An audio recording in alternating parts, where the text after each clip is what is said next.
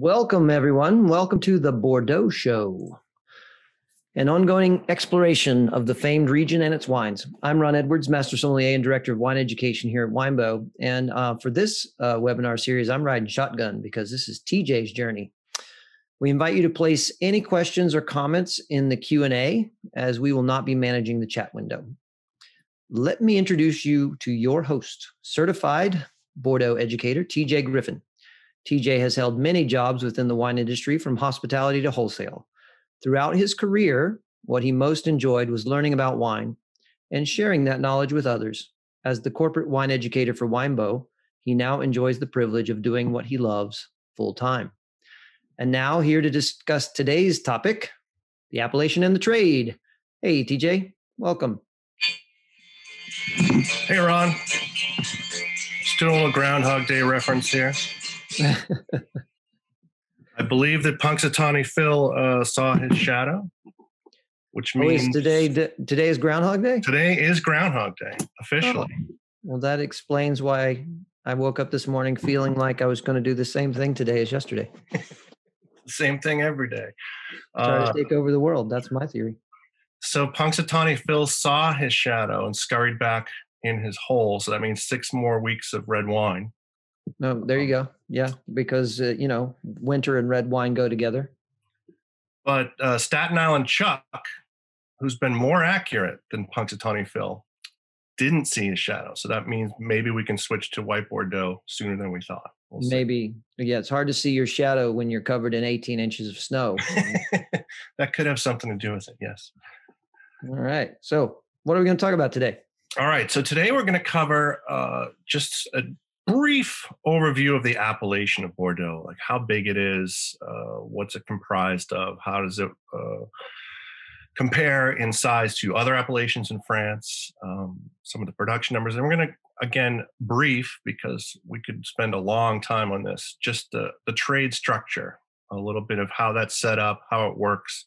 In future episodes, we'll probably dive a lot deeper into the trade. Because it's complex and it's important, of course, to Bordeaux, more than most regions, I would say. So any questions, please just stop me and we will discuss them. And if I don't know the answer, I'll make one up. Or I'll just ask you, Ron. Yeah, and if I don't know the answer, I'll make one up. And before the end of time, they'll realize that we actually don't know all that. All right, let's get started. There are no questions at the moment other than things like, why are you making Groundhog Day jokes? And on we go. All right.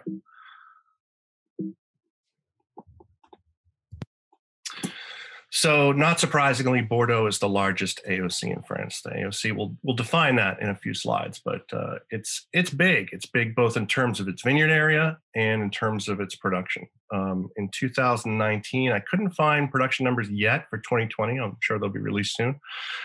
But in 2019, there was about 111,000 hectares of vineyards, which is a lot. And more than 486 million liters of wine, mostly red, were produced. And that is about 15% of France's total wine production, just from Bordeaux. Interestingly, 1.5% of the entire world's wine is Bordeaux. So that's amazing that just this one appellation can produce that much wine. So this is a fun slide. This is not meant to be completely geographically accurate. So please don't hold me to it if the latitude's a little bit off. But this just shows the relative size in terms of vineyard area to other appellations. So the next biggest appellation after Bordeaux in France is the Rhone Valley, and Bordeaux is 1.6 times the size of that. It's 2.4 times the size of the Loire Valley. It's 3.5 times the Languedoc, 4.3 times Burgundy. It goes on and on. It's 10 times the size of Alsace. So just a gigantic appellation in terms of production. I think I read somewhere at one point that landmass wise, it covers the same amount of vineyard territory as all of Languedoc-Roussillon, but because of the density of planting, the volume is tremendously higher. And this sort of explains why when you go around the world, you can find Bordeaux everywhere. If there's wine being sold, somebody's selling Bordeaux. It does give you a bit of, just as a topical concept, it gives you a bit of pause at the relative lack of Bordeaux I see in, say, grocery store chains today, as much wine as there is. And it's not because all Bordeaux is expensive, right? If it makes all 15% of all of France's wine, TJ, that means a fairly small percentage of that is, the top tier classified growths, highly expensive stuff. There must be an enormous volume of everyday wine coming out of this region. Absolutely. And the quality at that level has never been better. So even with, if you look at, taxes and shipping costs and tariffs, et cetera, the, everyday Bordeaux is still a great value compared to, say the everyday wines of a lot of other wine regions, even domestically. All right. So there are 362 AOC wines in France. So just to back up, what is it AOC? It stands for Appellations d'origine contrôlée. Pardon my French, it's not perfect. And that is the French certification system, the appellation system. And it's the appellation system that just about all of the world's appellation systems are based on.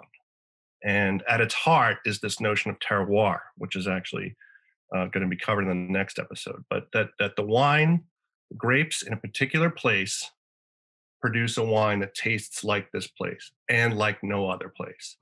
And they've identified 362 of these appellations around France. Now, Bordeaux has 65 of these. And that's a lot. And that was a shock to me. So I had to, we have a controversy alert.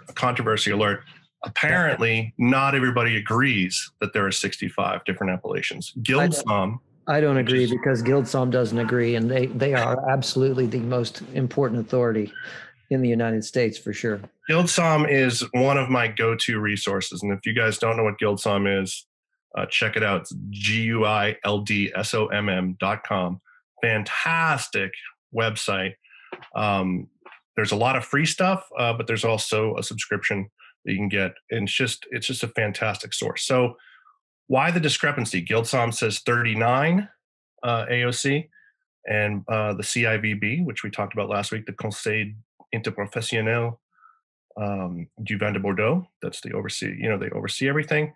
They say 65 because I think the discrepancy, we can delve into this a little bit more once we dig down into the appellations, but there are overarching appellations and there are appellations that produce whites, produce reds, whereas Guildsom and many others, not just Guildsom, many other sources will quote a much lower number because they'll count that as one appellation, whereas Bordeaux is saying, no, this is the appellation for white wines, this is the appellation for red wines. Yes, it's the same geographically, but they are different appellations. So it gets a little bit complex. So a great example would be Pessac-Léognan, which has white and red, depending on the chateau, as whether they're authorized, et cetera, for the cru classification is irrelevant.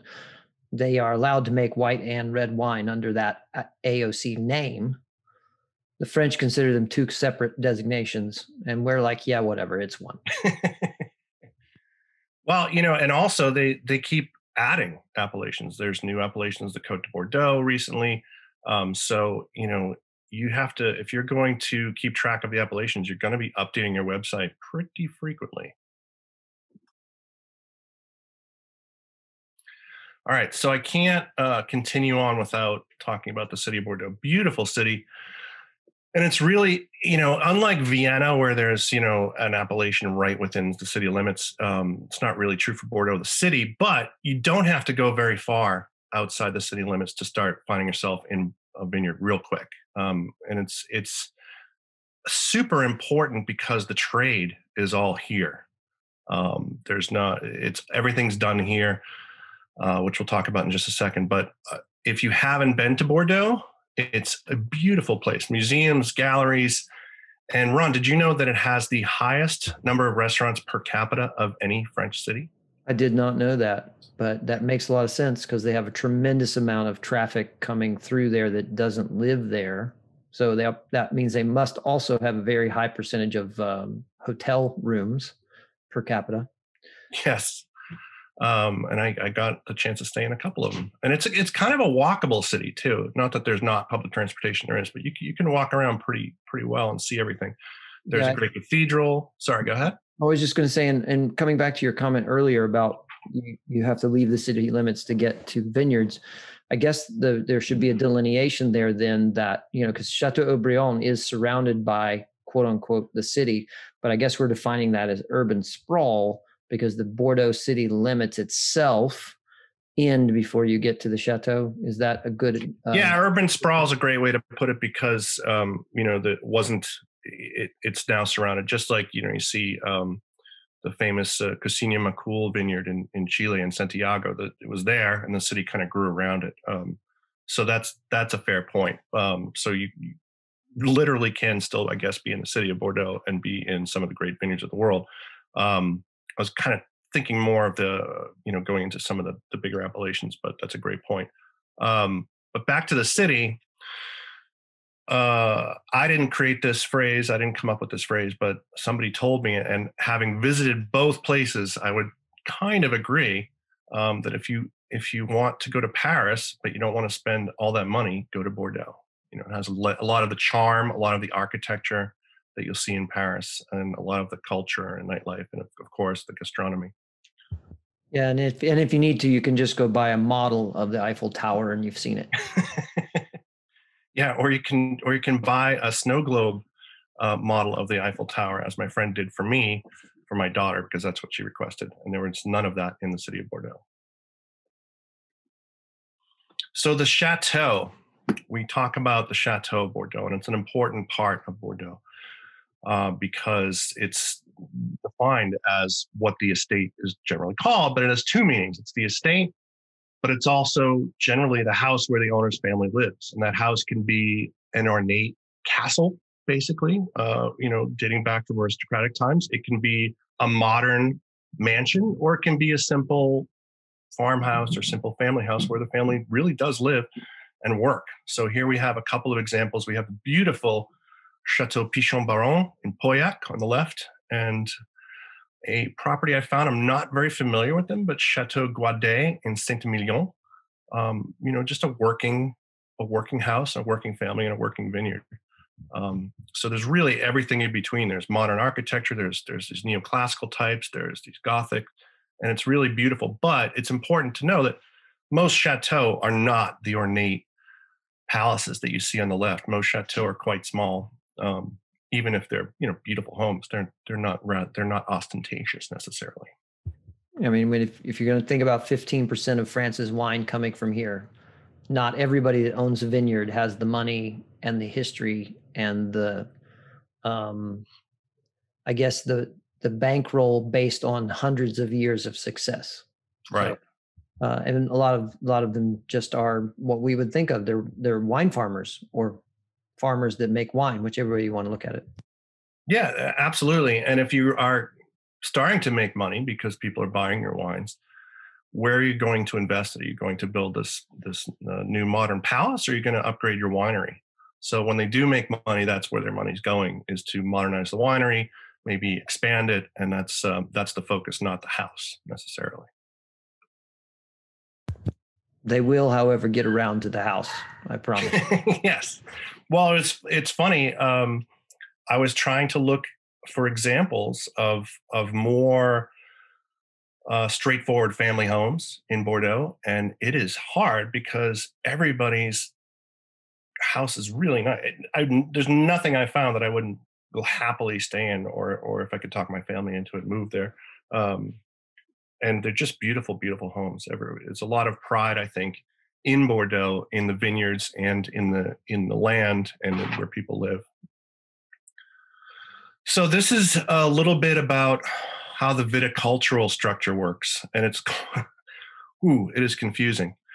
There are so many different organizations involved in the growing that it can get a little complex. So there's two basically ways that the organizations are organized. There's the vertical, sort of top down, which is like, as you see in the upper left, the Fédération des Grands Vins de Bordeaux, which is a group of ODGs, which I'll talk about in just a second. And then there's more horizontal organizations, more traditional, like we would think of a co-op. There's wine unions, like you see the Saint-Emilion Union de Producteurs, the Cave de Rosan, the up in the upper right, you see the Organisme de Défense, ODG is what they would say in France. And I was very confused about this concept. I said, what is an ODG? What is this thing? And as far as I have sort of settled it in my own mind, it's very similar to a consortio in Italy. It's a group. They are self-policed, and they run things. They decide the rules. They have the rules for production. They can even get into packaging and labeling. And this isn't just for wine. It's for lots of products. Just like the AOC itself is not just for wine. There's AOCs for cheeses. There's AOCs for butters. There's AOCs for all kinds of agricultural products. And there are ODGs as well for these, just as there are in Italy. So those will oversee things. So you have a lot, potentially multiple organizations sort of overseeing your production in your vineyards. And cooperatives, super important in Bordeaux. There's over 2,500 different producers in cooperatives, and cooperatives themselves account for about a quarter of the entire wine production. And it's extremely important in the quality, in giving people a financial leg up, in introducing new technology where you might not be able to afford it yourself. You're sharing the knowledge, you're sharing the expertise, you're sharing the technology. There's a lot of benefits to cooperative. And Ron, as you know, co-ops, I don't know if I would say synonymous with, but they didn't, you hear a wine co-op, you're like, oh, well, that's just a bulk wine producer, it's a low quality. Absolutely not the truth in most places where I've encountered wine co-ops. In fact, the opposite. It's really improved the overall quality of everyone's product. Mm. And there's a friendly competition and a friendly help to be the best. And, I would say wine co-op, when you hear the term wine cooperative, depending on where you're talking about, but especially in Bordeaux and in places like Italy and others, I think it's a positive thing. Yeah, I think that we have to disassociate the idea of co-op with a quality designation, because there are certainly examples on both ends of the spectrum and a whole lot of people in the middle, right? There are co-ops who are really not interested in very much in quality. And then there are co-ops that are very, very focused on quality. And the other side of it is, if it weren't for the co-ops, the everyday Bordeaux would not be a real option in many cases for people who like wine, because the co-op helps to spread cost across multiple families and multiple growers, so they don't all need to have their own winery, which is a tremendous investment, which you have to recoup through pricing, right? So there's certainly that. And I do have a question ready for you if you. Okay. So Beth wants to know, so the ODGs, I'll let you pronounce that, are only overlapping in the 3 AOC regions mentioned. I think she's asking basically if that's the only ODG or if that's just one example, but I'll let you figure that out. Yeah, it's a great question. I just wanted to give a sampling of some of these associations. So that is the ODG for those listed, Médoc, Haut-Médoc, and Listrac Médoc. But that is not the only ODG. There are every region has its ODGs, every appellation sometimes. There's a lot of them. They're geographically based, and then they oversee the production, the wines, the rules, the regulations for that particular area. So great question, but no, there's I don't know how many ODGs there are just for wine, but there's a lot.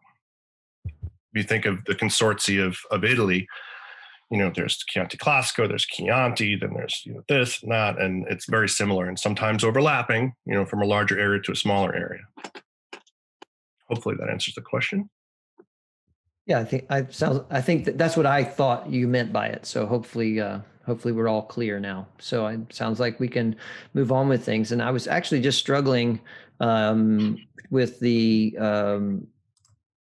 memory banks to come up with a couple of examples of co-ops that would not be necessarily thought of as co-ops, right? That the quality of the wine is really respected One in Spain, certainly, that comes to mind is Bodegas Borsal. They have 1,100 growers that supply the grapes for Bodegas Borsal, which is, highly ranked and much respected through the world.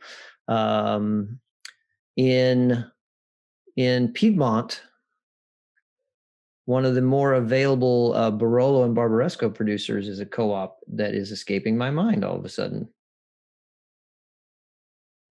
You got to love that on live webinar where you bring something up that you cannot talk about, right? The old adage in our exam settings at the Master Sommelier level, don't bring it up if you can't finish the conversation. Well, I just broke that rule. I keep wanting to say Vietti, but it's not Vietti.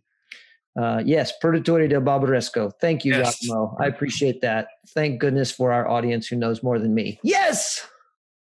We have an audience that knows more than me. We can quit now. I remember when I took my certified sommelier exam at the top of the Hub restaurant in Boston, and I was asked a question during my service exam that I just blanked out, and I was thinking, oh, this guy's going to fail me. And it was Mr. Ron Edwards. And now we share webinars. Yes. So small world we live in the wine world. But yeah, there's nothing worse than just drawing a blank. And you're like, I know this. I know this. All right. So let's talk about the trade. We're going to spend a little time on this slide. So I hope you enjoy the art here. This is obviously some time ago. It's not a recent painting. But the trade system in Bordeaux is tremendously complex. And if you really, we could spend a long time on it. So I'm just going to give you an overview, and perhaps later on in this series, we'll go deep. But it's basically a three-tiered system of production here and sales. And it's called La Place de Bordeaux. And the La Place de Bordeaux is not a place or even a place. It's an idea. It's the business structure. I thought wrongly now, as you know, for quite some time when I was starting out, I'm like, oh, I got to go visit this place someday. I got to go there. I want to see how this works. And there's nowhere to visit. It's just it's an idea. There's offices, of course, but how it works is generally a chateau will make the wine, usually, but not always, sometimes bottle it. They will often go through an intermediary known as a courtier, which we could think of as a broker. And there's 5 main courtier firms in Bordeaux right now.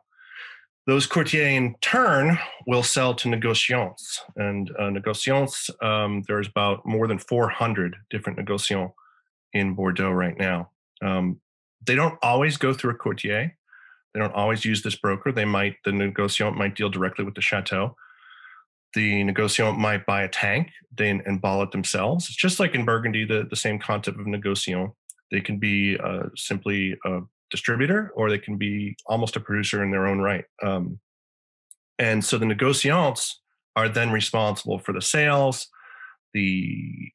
everything from then on. And this came about because back in the day when you had these ornate palaces being built, it was the aristocracy, and they didn't get themselves, busy with trade and sales. This was not their thing, so the négociants came about to facilitate that hard work for them. We'll buy your wine from you, and then you can have it. The courtier took me a little while to really understand, and it wasn't until I went to Bordeaux and met with these people and heard the story about why they're so important. So we already talked about how big Bordeaux is. You have all these producers, thousands of producers over all this huge area. You have over 400 different négociants. They're concerned with selling, right? They want to sell the wine. They want to export. They want to sell it to the US, the UK, China, etc. The courtier's main mission, they know intimately the vineyards, the growers. They know what the prices are going to be. They watch the system. So they are just a really almost indispensable part of the whole trade. Like I said, you don't have to go through them. If you're a négociant or a chateau, you might go direct. And some chateaus even are going around the system now and selling directly to their customers abroad, like wholesalers and importers and stuff like that. But it's not It's not that common yet, but it's becoming more and more common. But these brokers have this intimate understanding of the trade, who's growing what. If you said, I need a couple of tanks of Merlot stat, they'll call you back in a few hours with 3 options from all over the right bank, perhaps, at different prices. So that they are still thriving and still very important, because this is such an almost unmanageable area in Appalachia. It's just so huge and there's so much going on. But negociants are super important, because what they will do is, we have this thing called en primeur, which we'll talk about, as I said, more in depth later on. We really dive down to the trade and vintages and stuff like that. But en primeur is a way of, we'll show you our wine. You can decide what you think. We have a price in mind. You can tell us what you think. And then the chateau themselves will get paid for the wine ahead of time. And so they have the cash. So it's a way to get the money to fund everything. And then the negociants, this will be released, generally wine's released in tranches, different price levels. So if you buy futures and it goes up, it's like an investment. And Bordeaux is one of the biggest appellations where wine investment takes place, that people can actually use this as like almost a stock. We'll buy this now, and it's going to go up in 5 years, and then we can sell. And they might not ever possess the wine themselves. They might, and they don't drink it, which I think is a shame. But as I said, the chateau are now sort of going to people themselves directly. One of my friends was on a trip to Bordeaux, and he was in the chateau, and he wanted to know where they were, who are their big export markets? Who are your biggest export markets? And the owner said, "Je ne sais pas. I don't know." Because they sell it to the negociant. The negociant takes care of that. They have no idea where the wine's going. And that can be an issue. It can be a challenge, as vintages are, getting bigger, and there's more competition from other wine regions around the world. You have to have maybe a better handle on your market. And so some chateaus are hiring their own sales teams to take care of this, just like basically an importer, and they're forming associations. Did that all make sense, Ron? It did. And actually, I wanted to go all the way back to the beginning when you used the word plus, right? Because it does sound like place. And I think that a good association for many people in the audience today would be that term they heard when they worked in restaurants, mise en place, right? So it's sort of like the idea of things being orderly. Yes, it literally translates to sort of everything in its place, but that's what it's basically doing here too, is it's all of the business is in place. We have our structure, we're on our way. And I think that the changes in Bordeaux all started, as far as negociants are concerned, all started when chateaus began to bottle their own wine. That was the beginning of, some people were eventually just going to manage their entire supply chain, right? And it is in their best interest financially to manage their supply chain, as long as they can also manage the investment in managing their own supply chain. But not everybody can, and so the role of the negociant is always going to be there, very similar to Burgundy. And also, wanted to feedback on the idea of futures being actually a possible investment scheme, like the stock market for Bordeaux. Even though you see futures and early sales in Burgundy, it's just not really possible there. And the main thing is that the production for each of these wineries that you're investing in is so small that it's really hard to attract the kind of gross dollar margins that you can get out of buying, 2,000 cases of first growth Bordeaux. That's just going to give you a very different return than the 5 cases you can get of Grand Cru out of Burgundy. Mm-hmm. And we do have a question that came in, if you want to entertain it now. Sure. Buying DI from the chateaus going straight to retailers for exclusive, or retailer. Okay, let me see here. I'm thinking of Misa Imports in Texas. This is from Beth. Apparently, they're buying DI from chateaus going straight to the retailers for exclusives, or the retailers that also have an import license of their own for exclusives. And I think that, okay, so she's taking and expanding this model, right? So there are retailers in the US who have a cross population of buyer's own brand, where they go over there, they may talk to a courtier, for instance, in France, and say, hey, I want to bottle my own label for XYZ retailer, and I need, I don't know, 100,000 hectoliters. And he says, okay. Or she says, okay, I'll find that for you. Let me get back to you. The other option is you go there very much like Winebow does, and you say, I would like to exclusively import your wine. I don't want you to sell it to anybody else in the US, which is not the norm for Bordeaux long-term, right? Most Bordeaux houses have multiple importers in every country. They never quite got into this exclusivity thing that other regions did. But that is now part of the market. Winebow has exclusive Bordeaux brands. Large retailers in the US have written off contracts, right, TJ, of saying, well, I'm the only one that's going to buy this wine in the US, right? And I'm going to make this deal with you to keep my margins where I need to be. Beth, if that's what you were trying to bring up, please give me a yes. Although there's not really a question in there, we'll leave TJ to comment on that. Yeah, it's changing. When I first started in as a wine buyer, if I wanted a well-known Bordeaux, I had a few different options. Just in Boston, a few different distributors would carry it, because you have these different negociants buying some of the wine and selling it to some people, and nobody had exclusives. And for a long time that worked. But think about this: if you're on the sales side and you don't have an exclusive, you don't feel an ownership over the brand. You don't feel a connection, and maybe it's not the most important priority for you anymore. And some of these, the big guys are always going to sell out, right? They're okay. But the next tier down, really good stuff that people don't know as well, they want that connection in the market. They want someone to take their brand and sell it and be passionate about it. So that is changing quite a bit. This direct imports to not just importers and distributors like ourselves and Winebow, but yes, to big retailers. And I wouldn't be surprised if there's an example somewhere out there of even a large restaurant group or something having their own.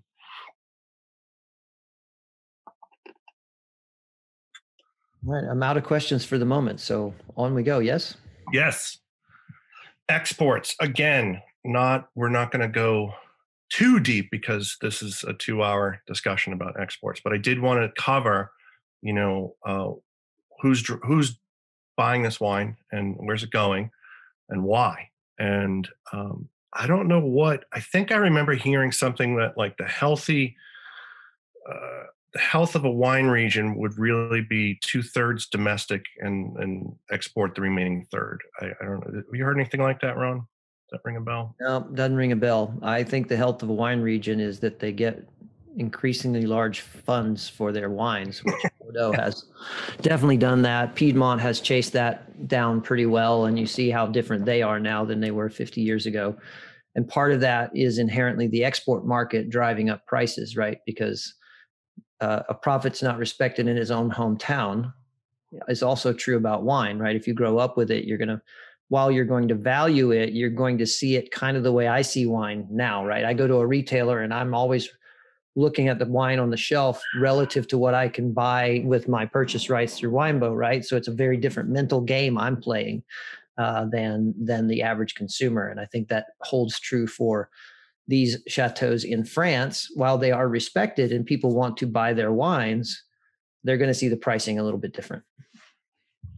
Yeah. And currently, France, Bordeaux is exporting about 44%. The domestic stays about 56%. So they're pretty close to whatever that fictional. I might have imagined that conversation, but it sounds plausible that you want to have a strong domestic consumption to keep your base, and then you can worry about exports.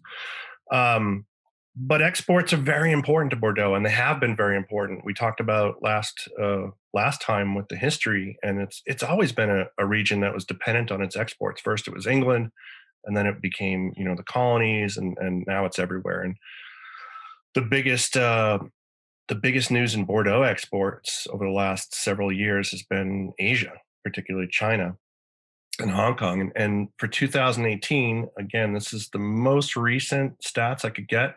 So in terms of exports volume, in 2018, the top 3 markets were China, the USA, and Belgium followed by the UK, Germany, Japan, Hong Kong.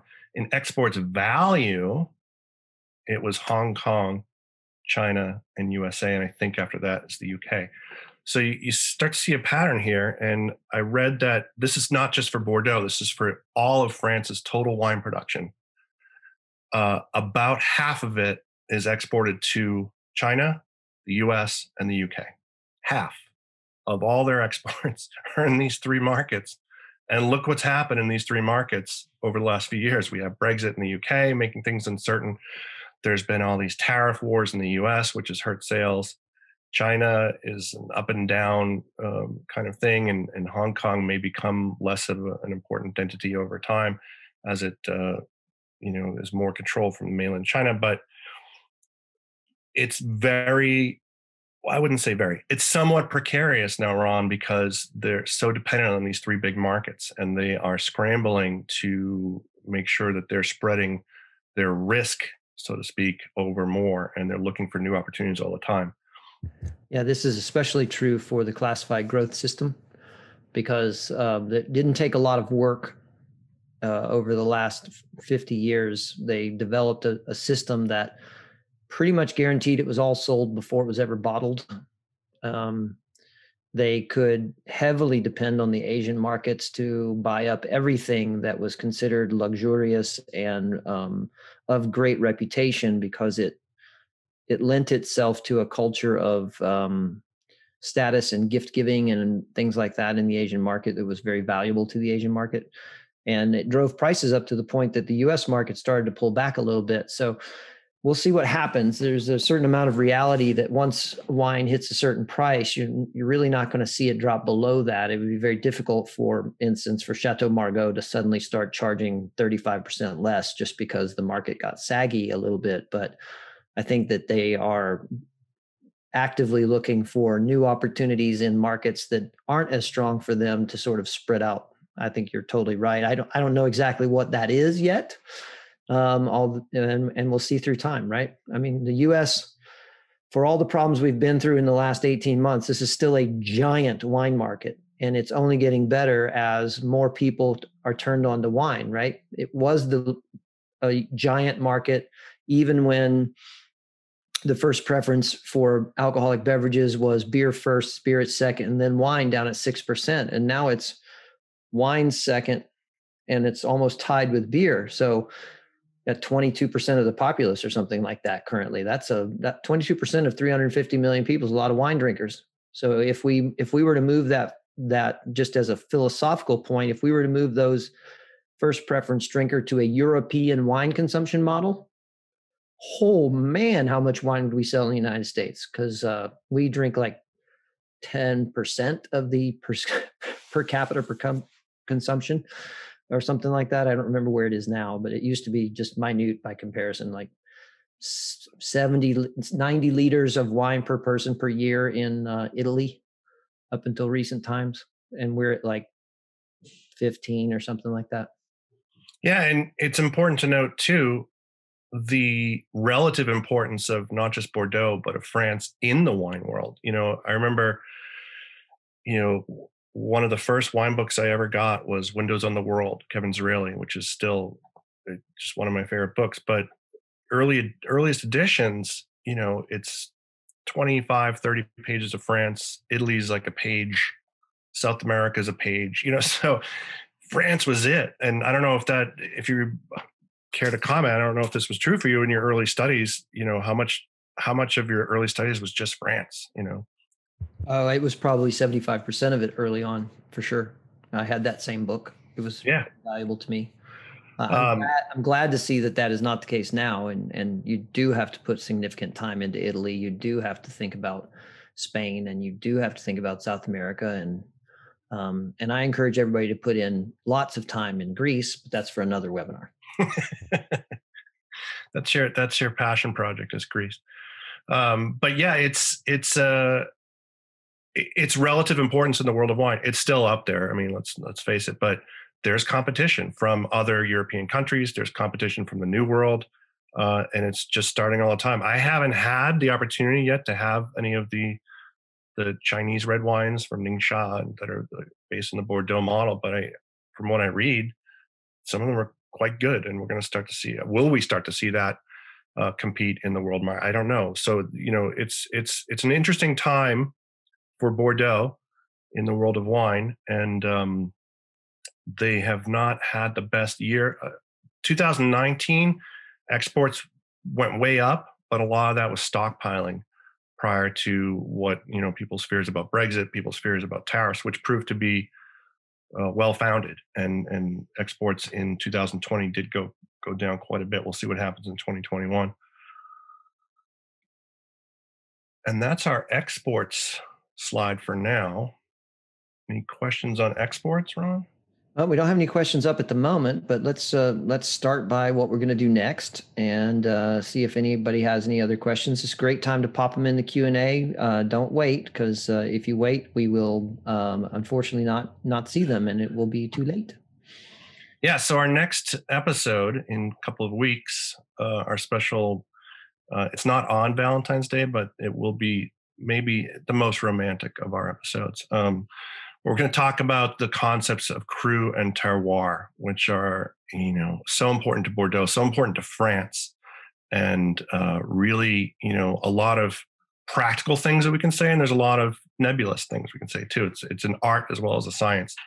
So we're going to delve into that for our next episode, and hopefully we can keep it brief, because these are big concepts we're taking on.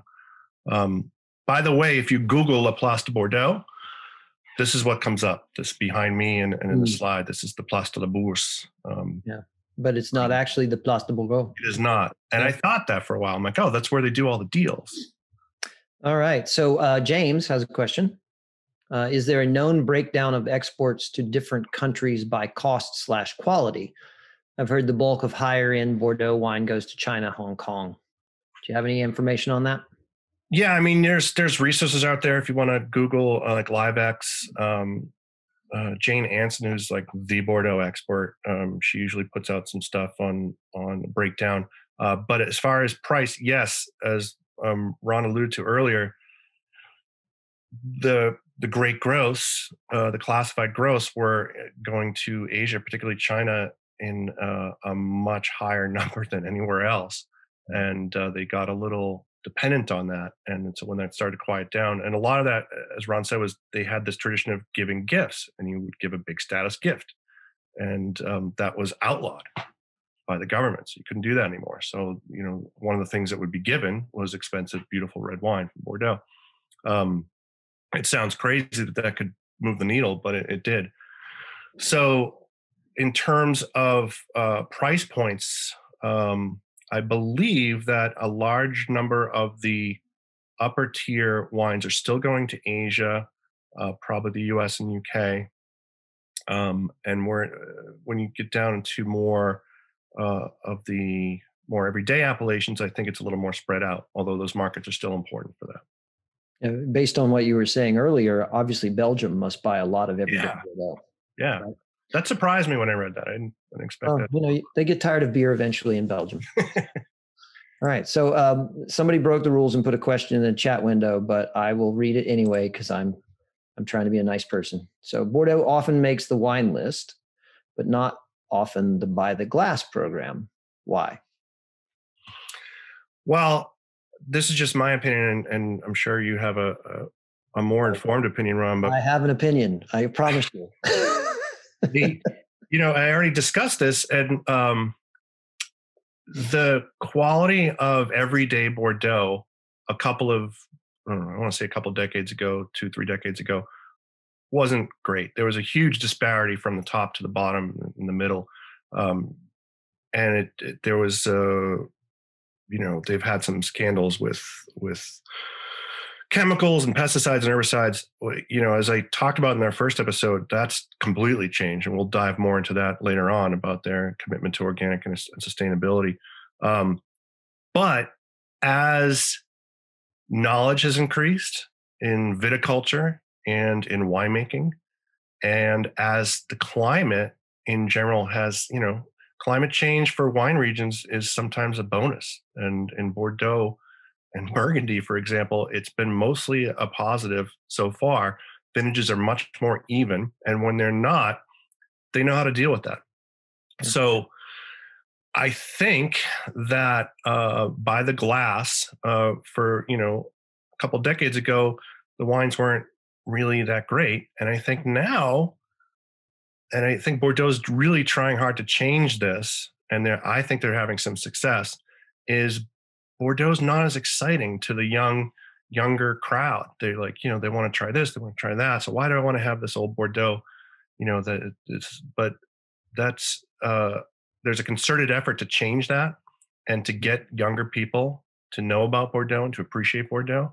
So I hope that we're going to see more Bordeaux by the glass. But Ron, what do you say? I think that the biggest obstacle in the by the glass program is, well, let me rephrase. There are two obstacles. The first obstacle is the maturity of the buyer themselves, right? So the restaurant trade before COVID was rife with ownership that felt like building beverage programs was really straightforward, simple stuff, and anyone can do it. And so they would just say to some manager or some young server that's being promoted that isn't the general manager, here, you're in charge of the wine program. And what you get in that result is a lack of comfort level with experimentation, because you also have to have the chops to go out and sell it. And the easy button in the buy the glass programs universally is to, whatever the customer is automatically going to ask for is what I should put on my buy the glass program, because if I don't have it, they're going to be disappointed. It's a next level conversation to say, well, my customer is asking for Cabernet Sauvignon. Great. Offer one from California and one from Bordeaux. They're both Cabernet Sauvignon. They're both the same price. Or maybe, as I used to do, the California Cabernet would be $2 more a glass than some really great Petit Chateau Bordeaux, which was probably sitting in the warehouse a little extra long and is probably 3 vintage older, ready to drink. That was my scheme. It's a little bit of a maturity issue, because when I was a young buyer, I didn't do that because I didn't know to do it. And so the biggest obstacle is our side of the industry helping young buyers move past the idea that I have to give them Cabernet Sauvignon on the label in order to sell it as Cabernet Sauvignon on the buy the glass list. And really all you have to do is tell them it's Cabernet Sauvignon on the buy the glass list, and buy one of the chateaus that you can pronounce without, French being your native language, so that customer is comfortable. But those are two big obstacles. If they weren't big obstacles, you would see more Bordeaux by the glass in restaurants. It's the easy button. We have another question from Katerina, and this was, I like this one a lot. What would you recommend to try if I wanted to experience and compare Bordeaux across several price points?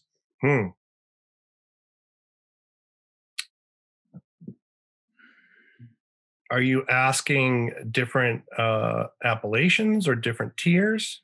I think she's asking different experientials, probably the idea of price points. Okay. I think this is rooted in the idea of, if I'm going to spend my hard-earned dollars, I'd like to trust that I'm getting the experience I'm supposed to get, right? So, maybe we can come up with, between the two of us, some actual producer names to go out and look for that give you the quote unquote Thursday night Bordeaux experience. The I like my neighbors, I'll share this with them experience, and the special occasion experience. Yeah, well, there's a couple things. First, just to say one more thing about that last question about by the glass, and this is also something I think that's relevant to this question, is white Bordeaux. Most Bordeaux is red, and most of that is Merlot. But there's some really fantastic white wines. And if you go to something like a trade tasting like the Union de Grand Cru de Bordeaux, you can taste some of the most amazing classified growth reds, some of whom also produce whites. And the reds are great. And they're $80 or $100 or $150 a bottle retail. And you taste their whites, and their whites are great. And they're $20 retail or $25 retail. Just amazing value. And there's a lot to discover there. But as far as more to the second question here, I think you look for, we try a bunch of different things.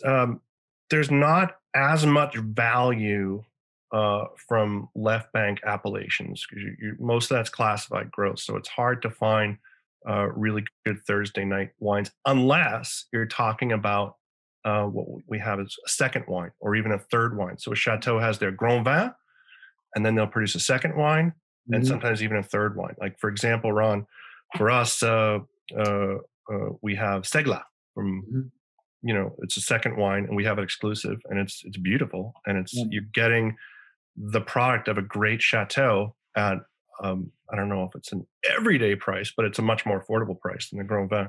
Yeah, and here's another couple of options. Chateau Peyrat, Peyrat, Katerina, if you want to watch that, write that down, is Grave Blanc and Grave Rouge.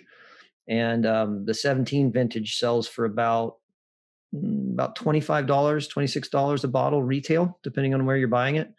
And it's a really good bottle of wine. I have often bought it and had it here at home. And there's, I was looking up in our price book here in Virginia, just because when I'm live, the names don't always come immediately to me. So I'll get back to you on another recommendation unless TJ can come up. I'm thinking of one of the items that we exclusive that comes in that's like, in that $15 under $20 range, I guess. Yeah, we have a few. We have, thinking of Chateau Fontenille. Yes. It's a really great value. And, so that's an Ultra de Mer appellation, which is between two C's. So that's a lot of white wines there. Yeah. And that one would be about $17, $18 retail. In general, I think when you look in the right bank, not the big, tiny, huge producers in Pomerol and Chateau Ausson or something in Saint-Emilion, but there's really good value in Saint-Emilion. And then when you get into the satellites, we have some really good stuff from the satellites, Ron, from Lalande, Pomerol, and the satellites of Saint-Emilion. They're just not as well known, and consequently the prices are much, much better, and they're fantastic. Yeah. Oh, that's the one I couldn't think of. Chateau Parenchere, Parenchere.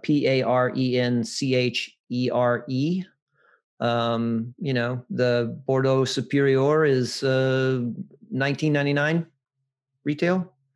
Usually quite delicious. We already mentioned Fontenille. Chateau Beausite is a beautiful Saint Estèphe wine that you brought up. I just had that actually compared it. Now that one's for most people, this is a special occasion wine. You're talking about $50-ish, $52, $55 retail. So those are some options for you. And then, and then after that, you have to depend on, what experience are you looking for, right?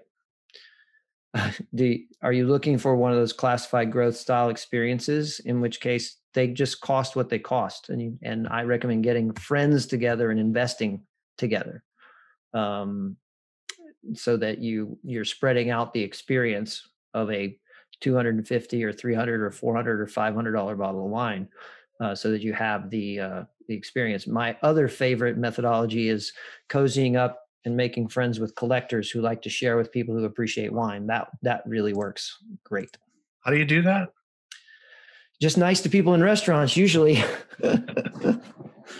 Most of the classified growth I've ever tried was at the hands of someone who was a generous collector who felt like they would like to share a taste of it with me. So yeah, and I don't know where we are all at right now, but you're probably not too far from a very good retail store, and they would, I'm sure, enjoy if you went in and said, "I'm looking for some good value Bordeaux. What do you have?"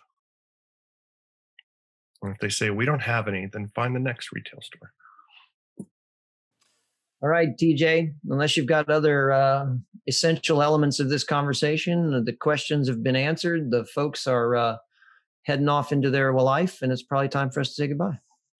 It is. And I want to say one thing for those who are interested in stuff like Buy the Glass programs and how to build a wine program and hospitality. There is another webinar series called Pre-Shift, which you can catch up with, which is Ron Edwards sharing some of his wisdom from his years in hospitality. And we have a number of episodes that you can watch on our YouTube channel. and they are also on Tuesdays, but every other Tuesday. So Yep. You should probably get invites for that, and probably some of you have seen it. So Thank you for please. that plug of my webinar. I appreciate that. And by the way, when we sign off, we'll take this recording off to YouTube once we've edited it a little bit, and it will be found on the playlist labeled The Bordeaux Show. Thank you, everybody. Bye, everyone. Thank you.